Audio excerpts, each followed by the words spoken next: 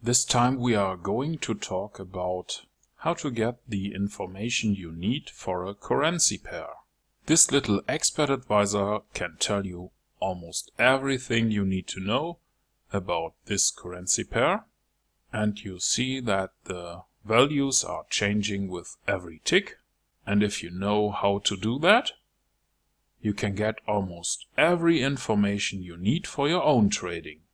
Now, how can we create an expert advisor that is able to give us all these values here? To do that, please click on the little button here or press your F4 key. And now you should see the meta editor.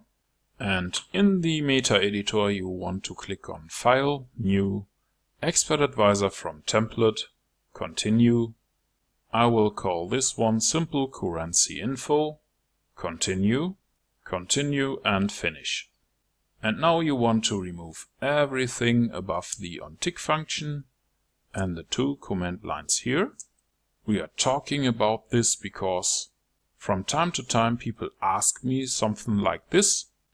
This person wanted to know how to get the spread for a currency pair, and so I created this code, and now we are going to do the advanced version of it. The first thing is how to get the spread for the current currency pair. And we use symbol info integer for the current symbol, and with symbol underline spread we can calculate the spread, and the value will go into the spread variable here.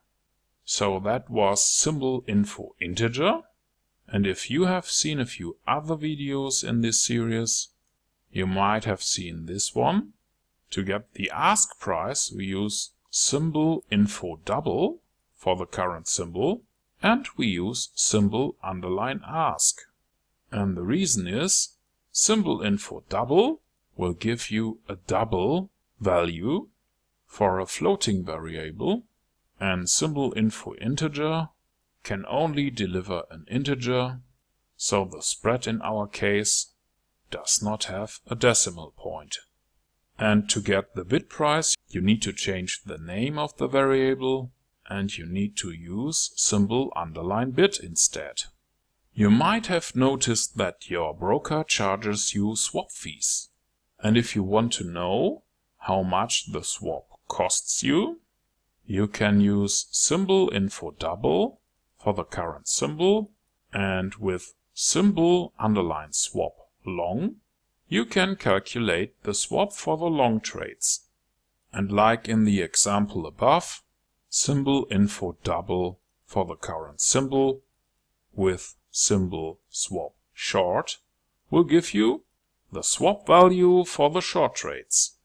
If you want to know the last lowest point, you can use symbol info double for the current symbol, and with symbol underline last low, you will get the last lowest point on your chart. Let's get the last high by using symbol info double for the current symbol, and here we use symbol underline last high. If you want to find out what the lowest possible lot size for this currency pair is, we use symbol info double for the current symbol, and with symbol underline volume underline min, you will get the minimal volume you have to trade. If you go below this value, you would see an error in your journal tab. And as you might have guessed, you can also calculate the max volume. That is done by using symbol info double for the current symbol, and here we use symbol underline volume underline max. Some brokers do not support micro lots, and if your broker does, you will see that on your chart if you use symbol info double for the current symbol, and symbol underline volume underline step will give you the minimal volume change step for deal execution. As you can see, you can get lots of valuable information about the current symbol on your chart, and it's always the same way to get it. if you use the right function here, for example, symbol info double, and if you use the right expression here, for example, symbol volume step, you can calculate almost every value you can think of. And now in the last step we are actually going to create the output on our chart by using the command function. Now let's compile the code here by pressing F7 or clicking on the little button. And we have no errors here. So now you can click on the little button over here or press F4 to go back to MetaTrader. And in MetaTrader you want to click on View, Strategy Tester or press Ctrl and R. And here in the Strategy Tester please choose Simple Currency Info.ex5, enable the visualization mode here and start your test. And here we see everything on our chart.